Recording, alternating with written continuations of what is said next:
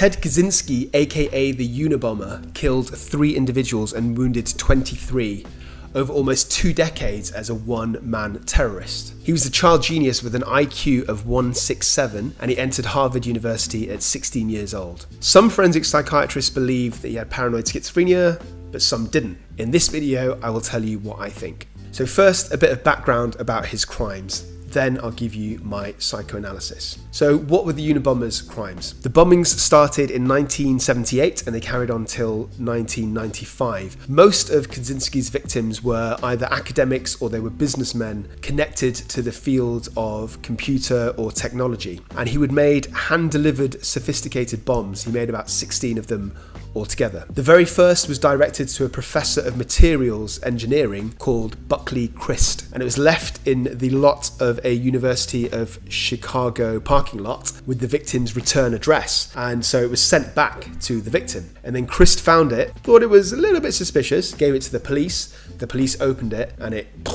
exploded, causing only minor injuries. The second bomb was sent a year later to another university, and it was concealed inside a cigar box which was just left on a table, and again it caused minor injuries, and that was to a student who opened it. It's like my mama always said, never leave cigar boxes unattended, and I thought she was just kidding. Kaczynski even made a homemade pipe bomb which got onto the cargo hold of an American Airlines flight in 1979, although it actually failed to explode. So to give you an example of one of his more severe efforts, there was a multinational public relations and communications firm named Brunson Marsteller, and it had an executive named Thomas Mosser. So in 1994 he was killed after opening a nail bomb that was sent by Kaczynski to his home address, which was in New Jersey. Kaczynski wrote to the New York Times and said that he'd send it because of Mosser's work, which included repairing the public image of Exxon after the infamous oil spill which occurred in Alaska in March 1989, where an oil tanker struck a reef, bleeding out more than 10 million gallons of crude oil. In 1995, after he had done decades of bombing, he was known as the Unabomber, which is short for the University and Airline Bomber.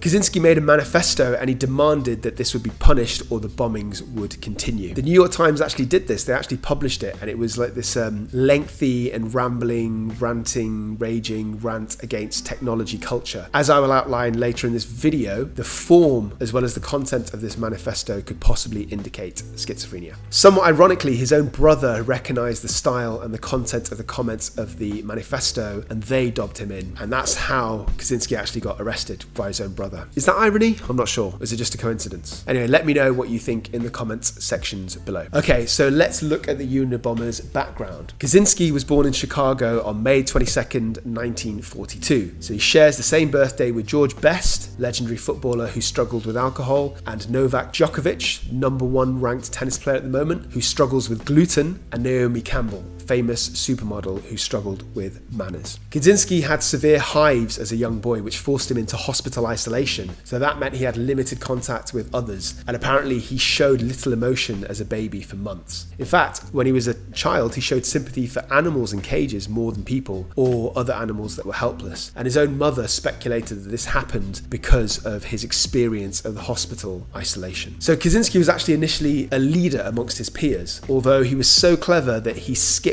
6th grade and then he didn't fit in with the older children who bullied him, and he was described as aloof even as a child. So Kaczynski earned a master's and a PhD in maths, or for our American viewer, in math, at the University of Michigan, and he joined the mathematics faculty at UC Berkeley, which is pretty prestigious, but inexplicably he resigned 2 years later. As a graduate, he sought treatment for depression and anxiety, and also apparently had some sexual identity confusion issues. From that point onwards, Kaczynski withdrew from the world. He made himself a log cabin in the Montana woods without running water or electricity, and he just sort of got by with very little means apart from money that his family sent him and just doing odd jobs here and there. Hello cruel world. What you just saw there was a tiny little tantalizing taste,